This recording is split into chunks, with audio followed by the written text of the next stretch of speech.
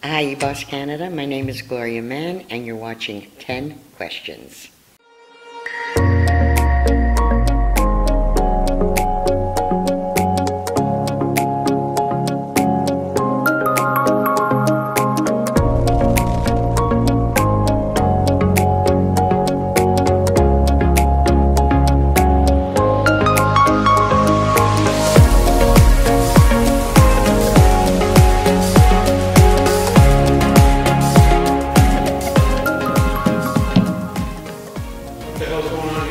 Oh, there's my beautiful child. I'm here to actually interview you.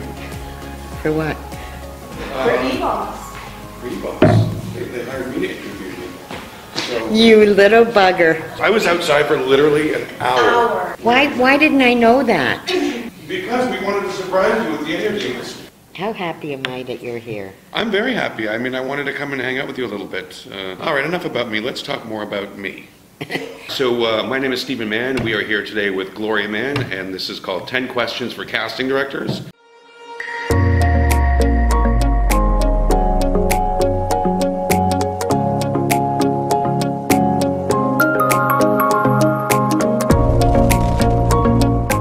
So, we're going to start with question number 1. What was your journey to becoming a casting director? My need to support my children.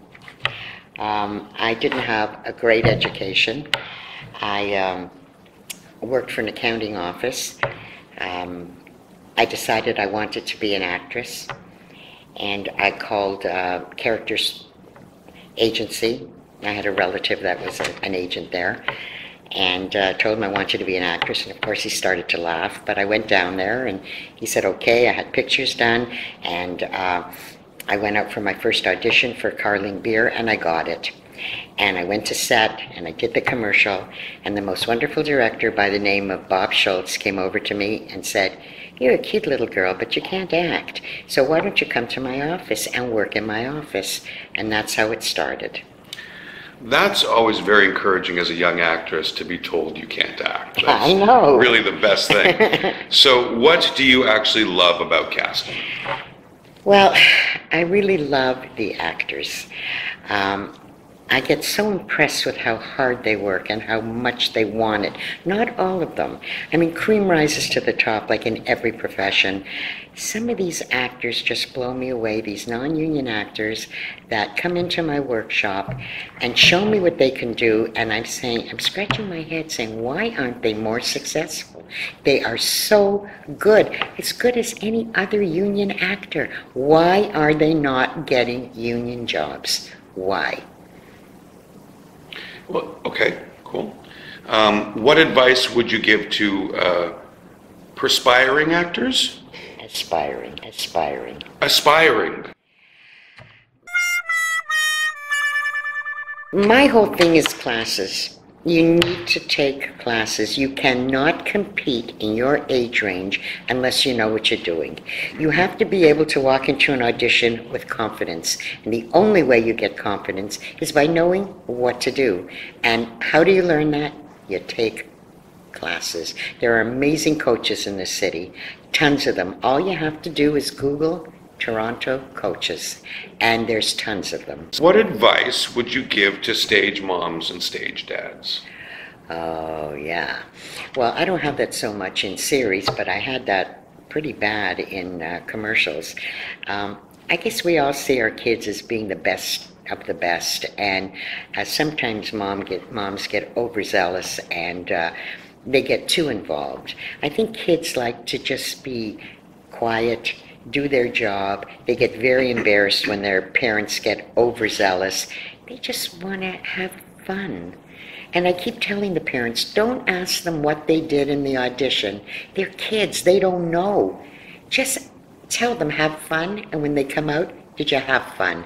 Don't question them. What is the biggest mistake that performers make when they audition, from your experience? Being too overconfident. Coming in and thinking they know more than the director, and they don't, like we saw it today in the workshop. I'm teaching them, or I'm trying to teach them what to do, but they still do their own thing. There's a certain way of auditioning. There's a certain way of influencing a director to like what you're doing. But, you know, you learn all that with taking classes from a good coach. You learn all that, I think. In your opinion, how important is it for an actor to have a demo reel? It's very important for me, for series, because sometimes I get actors that are suggested to me, and I don't know them. I don't know everybody in the city, but I like their look. And with my series, I'm matching people. So if I see a picture and I don't know who they are, I like them to send me a demo reel so that I get an idea of what they're capable of doing. If there's an actor out there that hasn't ever auditioned for you, which is probably very few, what could they do to get in front of you? When I get suggestions, and I only bring in 6 to 8 people a category, I look at a resume. I don't look at what they've done. That doesn't interest me. I look at what training they've had, because if they have good training, I know they're serious, because it costs money. Tell me that question again. On a scale of 1 to 10, what would you rate my sex appeal? Oh, you're definitely a 10. Okay. You're my son. So the question was, is as far as any actor that hasn't been in front of you, what can they possibly do to change that? Is it stalking? Is it? No, I mean, I've got people stalking me. We'll take that out, maybe. Yeah. Take the You know, stalking. what I think is, you know, your agents suggest you, and with my work, I'm doing lookalikes almost. I have to match a face. And if I think you match, and I hit on your name, and your resume comes up, and you've done some serious work with a good coach, I'll bring you in. I'll bring you in. Okay, in your opinion, how important is it for an actor to be on within a top-tier agent? Like, is that, you know? I don't look at the agents. When I get the suggestions in, I could get 50 suggestions for one category. I don't go down and look at the agents. I hit on those 50 people, and I find who I think are best. It doesn't matter who the agent is. I don't care. Okay, in the summertime, when you see me in a tank top. I think you're gorgeous. Really? Yes, you're my child. Look at, don't we look alike?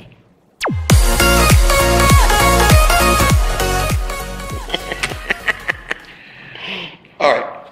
What would you like to see the Canadian entertainment industry do differently in order to grow? What I would like to see, and I could get into trouble for saying this, is some of the casting directors look at some of the non-union people, because they are amazing. They are doing my shows, Discovery, Sci-Fi, History Channel, American channels. They love our non-union people. They're not getting an opportunity. I don't know why, but this has been going on forever. I mean, people like myself and my son, we don't care, union, non-union. We want to give everybody an opportunity. And well, I think what it comes down to is we want the best performers, period. And there are a lot of wonderful non-union performers that are not getting an opportunity. That bothers me a lot. Okay. In the industry, you know, and in life, we all have mentors, people that have given us hope, perspiration, and the drive to keep going. Who are your mentors and why? You know, that's a question that I can't even answer because I'm older than all the mentors. You know what keeps me going is my love for the industry, my being accepted, my being 75 years old and still working all the time, the people at my production houses, especially Cream, that believe in me. They just give me life. I mean, there's very few casting people out there that are my age and do as much work as I do. Cream Productions has been, they've just kept me going. They are so amazing, and they treat me like family. I'm a supplier. I don't work directly for Cream. I can work anywhere, but they call me part of their family. It's amazing. And you give me a lot of hope, Steven. I give you hope? Yes, you do. Because I'm going to cry. No. You're, you just make me very proud of who you are and how you've taken over this and how you're accepted in the industry. And it's just amazing for me. It's just, I can't believe that you have done what you've done, that you have taken to this. I remember at the beginning you really didn't even like it. I didn't. And look at what you've done, and the people who call me and say, my God, your son, he's so amazing. Don't you cry, because you're making me cry. No, let's not cry. This is not The View. This is 10 questions for casting directors. And the way he treats people. And everybody loves him, and people tell me, what did you do? I said, I don't know that I did anything. He just is who he is. What do you feel is your strongest asset as a casting director? My experience, my age. I've been around a long time. I've seen a lot of changes. I think I have a really good eye. I never have to recast anything. We don't even have callbacks. We always have an extra day for callbacks. We never have callbacks. I just, for some reason, and I guess my son is the same, we just sort of pick out the people for some reason. We just get the people. I bring in 6 or 8 people a category, and I never have to redo it, ever. So based on all the things you've been through in your life and how you got here and how you started with this and then you went away from it for a few years, if you could do it all again, is this a profession you would have chosen for yourself? Yes. I feel that I'm right for this industry. I feel that I'm fair. I love the actors. I try my best to give everybody a chance. I don't send anybody away. I read every resume. It takes me a long time to prep a job because I just don't. It's like sometimes in commercials, you know the people and you know that they can do the job and they have a really good look. I need to have an actor. So I have to read resumes, and I do. I mean, sometimes I'm up to 1, 2 in the morning reading resumes because my directors are, just because they're non-union jobs, we have people like Tim Wawalatiak from Mayday. We have Mark Menge from Mayday. I did American Lawman with him. We have Brian Rice, who just did A World Without Canada. We have Rob Wilson, who did Civil War. We've got amazing directors. Just because it's non-union doesn't mean these directors aren't great. I got to put good people in front of them because they know the difference. Mm-hmm. They do know the difference. And just last question, because I know this from my own experience. I'm doing commercials. I'm more of a volume casting place because we always have to bring in a lot more people. But I find that using social media, everybody's using social media. Do you find that people will be submitting to you from Facebook that are unrepresented that actually book jobs? Yes. Yes. Strange, especially for my stuff. I mean, we had an incident today. A little girl saw something on eBOSS, and eBOSS always says if you have an agent, let your agent know. She sent me something as well as sending the agent. I gave her an audition, but then the agent gave her an audition the next day, but was already bringing her in because I didn't know she had an agent until she read more of eBOSS's stuff. She just booked 4 days on Fear Thy Neighbor. She was here today in the workshop. You heard her. I have a lot of people on my shows with no agents. Okay, and last question. Are you currently on Tinder? You know, I did a... you don't even know what Tinder is. I do. I did the commercial for Tinder. Okay. And I did the commercial for Tinder. Do you have a profile? And if so, now is the time to... if you want, a veteran casting director that makes a kick-ass chicken soup, swipe right? Is it you swipe right if you like the person? I'm not on Tinder. I don't know. All right. So from now on, if you see Gloria Mann on Tinder within your kilometer radius, swipe right. Dad?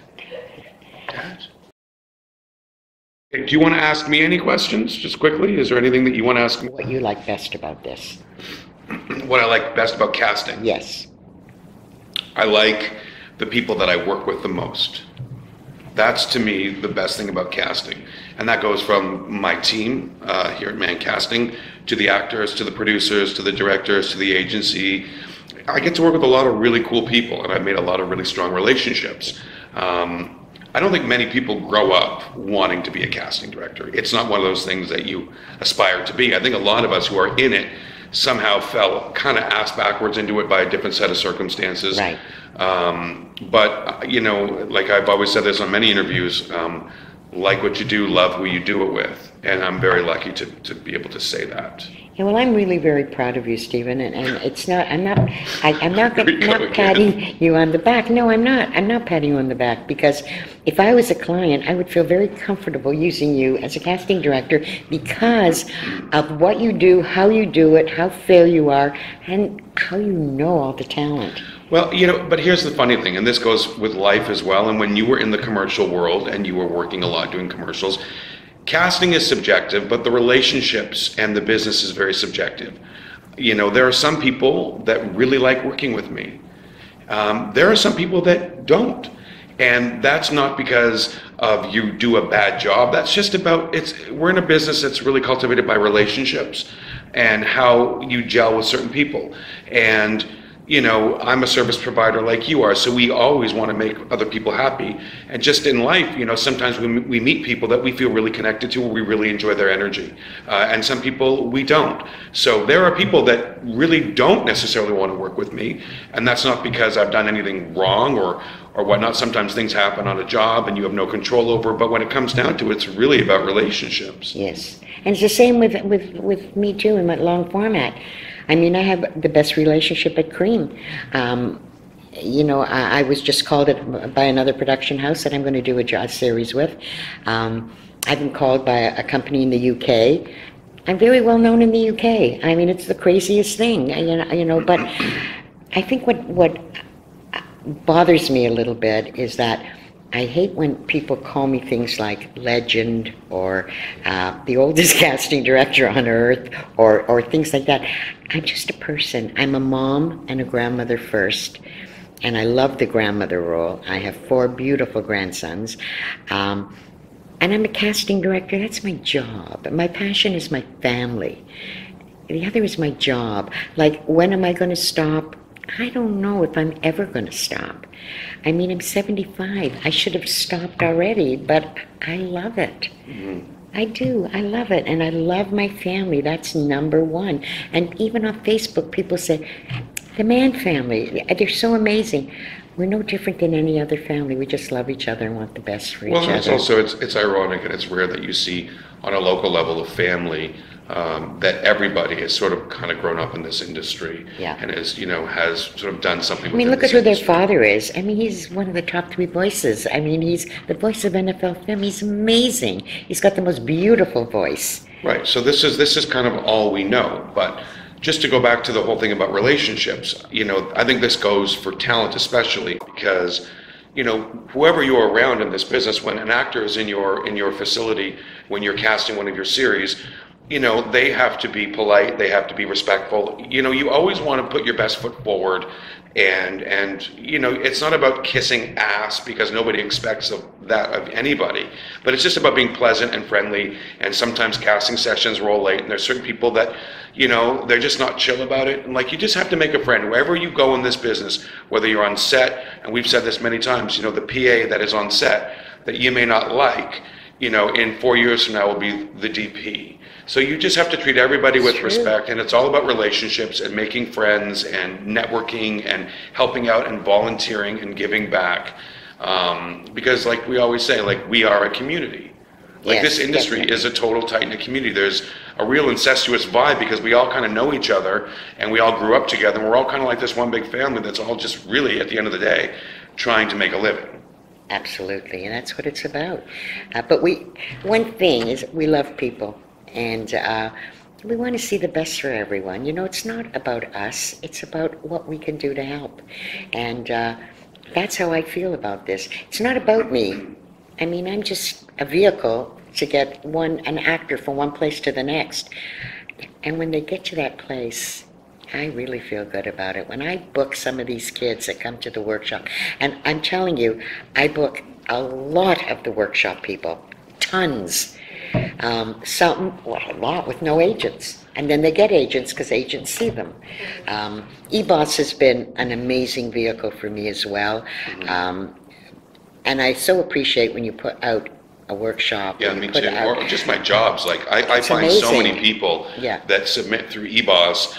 Me too. Because I put it in my own casting group on Facebook and I put it in a few other select groups, but I always wind up getting these emails, as seen on eBOSS. So it's a Yeah, great me too. resource for actors because again, it's like you have to go and find the jobs. The jobs don't come to you, and their agents are amazing. They may not see something, they may not feel you're right for that, but there are people that have submitted, by the way, I'm with this agent, reach out to them if you feel I'm right. And we do. Because, especially in my world, because it's such a volume game. The one thing that I really love about you and that you've sort of passed on to me is there's a genuine empathy for actors. Yeah. Because, acting, it's a tough position. So tough. It's a tough gig to make a living, and a lot of my friends are actors, and, like I get excited when I book somebody on a U.S. national, whoever it is, but especially if it's one of my friends, because I know the difference that makes on their year and just Absolutely. how the bills and life just becomes a lot more manageable. So that's one thing I think is one of our strengths as a team here, is that we have such empathy and respect for the actors. Yeah, so I think we can wrap it up. Do you want to plug your Tinder account one more time? No, but I want to say one thing that, Nothing like my Tinder jokes. and I'm a very good audience for my son. I think he's the funniest guy on earth. I think that being in this industry for as long as I've been in this industry and seeing people succeed makes me feel very good. This is not just a job and getting paid. This is a way of life. And this is my way of life and my son's way of life, and his father's way of life. My daughter is helping me now, and I'm trying to teach her, and she's learning, and she's loving it too, but she was an agent for a long time. This is totally different than agenting, but she wants to do this, and she has to do this, and I know if I pass all this over to Steven, I know he'll help his sister as well. We're a good family, and we're very well connected, and we care. We care about each other, we care about the actors, we care about our clients, we take care whenever we can. This is not about money only. This is not about money. It really isn't. It's really about people and relationships and what we can do to help. And it's funny, it all comes around because these people end up helping us. I've also been working with both of my cats, teaching them the business. Because I would love, I have a hairless cat that I think would be a phenomenal agent. Really good temperament, great eye. She only has one eye, so great eye. We're done. But look at my, enough about that. But you know what? No, how many moms no, can say no, in this industry, stay. in any industry, just wait a minute, All right. that their son has superseded them? But isn't that the goal? We want all, Absolutely. Like I want my children to be more successful than I am. I want them to achieve more things than How I've does that achieved. happen? That's good parenting.